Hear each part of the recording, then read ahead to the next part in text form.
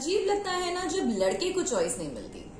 Well, you remember this Bharat Matrimony ad which put men in women's shoes and hit the nail right on the head.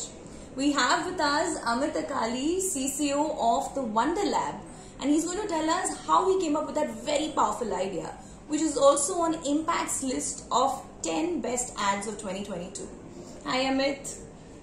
Hi, thank you, but I can't take all the credit for it. It's a team.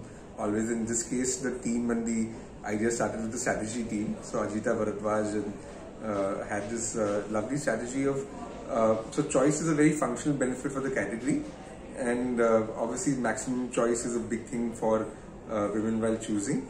But I think a very interesting thing that being choosy is seen as a negative when it comes to girls, and we actually wanted to tell the women of India that go ahead and be choosy. You know, we wanted to empower them to be choosy. So that was the starting point. And then when we were discussing the idea with Saad and Dipti, we were sitting across, and they had this very interesting starting point that, you know, when it's a guy you think he's being discerning, and when it's a girl you think it's being choosy. And then we said we'll flip it around and actually have a guy there so that it looks odd.